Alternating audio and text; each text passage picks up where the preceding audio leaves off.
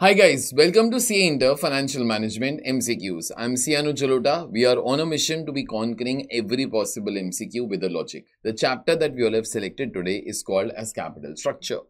This is that chapter that teaches you that what should be the ideal capital structure. How much should be the mix of debt, equity and so on. Let's see the question for today. Just before we start, on every Saturday, Sunday for costing, we are coming out with our complete lectures. These are lectures that are accompanied by complete colored book, summary of every question, ranking of every question.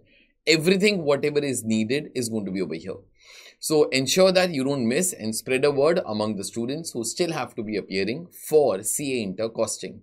So therefore, nobody in India pays anything for such logics and such concepts. Let's start it off for today.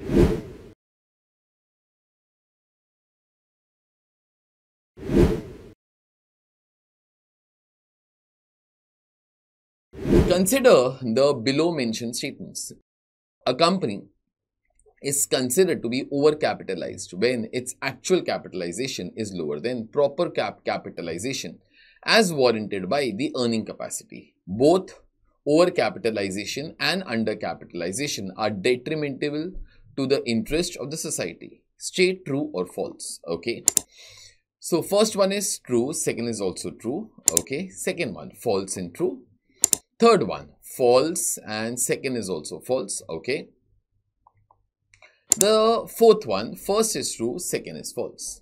Now, if I have to be answering that, the first thing that you will have to be knowing, what do you mean by undercapitalization? What do you mean by overcapitalization? Now, in case you know the answer, this is a time to be commenting. Else I will be starting.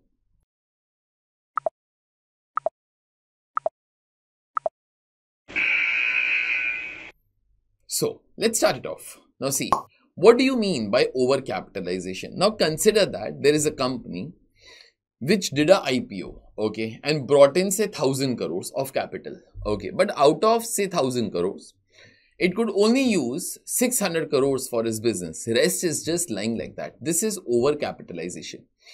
Overcapitalization, out of 1000 crores, you are only using 600 crores, okay, rest is nothing but idle capital. In such kind of cases, you will always see that return on capital employed is going to be far less. Why? Because lot amount of capital is idle. So overcapitalization means it's an economic term that describes that a situation where company has more capital than it needs, or when the value of company's capital is greater than the value of its assets. So your assets are having say X value, but then the capital that you all have are say 1.5x. So therefore rest 0.5x is not deployed anywhere. Okay. So therefore it is useless for you basically. Okay. Now a common kind of a sign of overcapitalization is that you will have huge amount of cash balances. And apart from that, one thing, your return on capital employed, return on equity is going to be far less. Okay.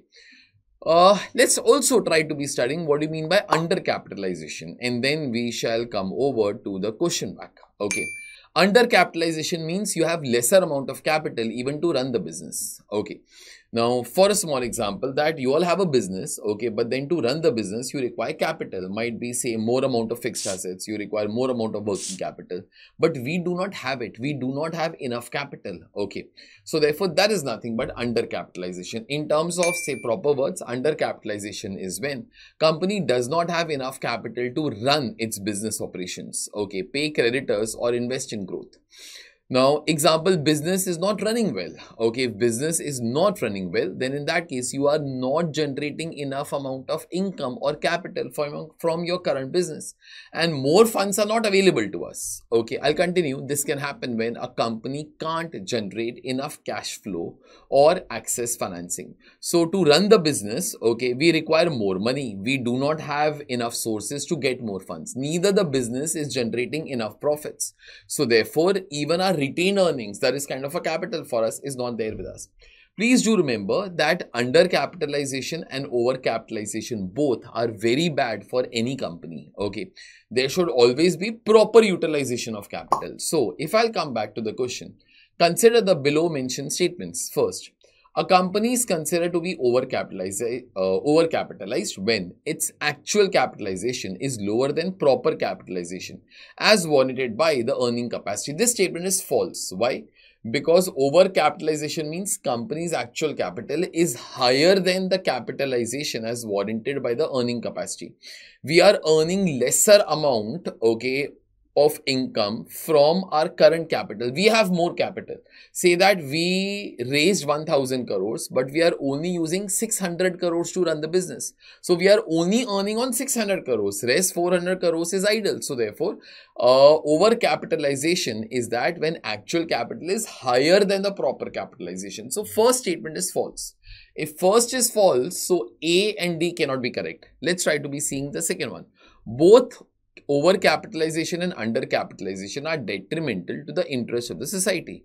Of course, yes, because in case of overcapitalization, you're using funds of the society, but you're not earning any return on them for them. Okay, so therefore, like, society is expecting a certain return, but you're not getting that return for them. Okay, so overcapitalization is 100% bad, but undercapitalization is also bad. You are not generating enough funds from the business. Okay, so therefore your business is not running properly. It is not giving you that much amount of return. Plus, whatever funds you require, those funds, like, for the growth of the business are not accessible to you. Okay, you require, say, you need to upgrade your plant and machinery, but you do not have proper channels to be getting extra money for that extra plant and machinery. Okay, so even second is second is true. So both under and over capitalization are detrimental to the interest of the society. So first is false, second one is true. So answer should be B over here. That should be the correct answer.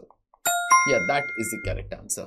That's it from my side for today. Till the time I catch you up next time, study, enjoy your studies. Very important that you do not get tens just because you are doing CA.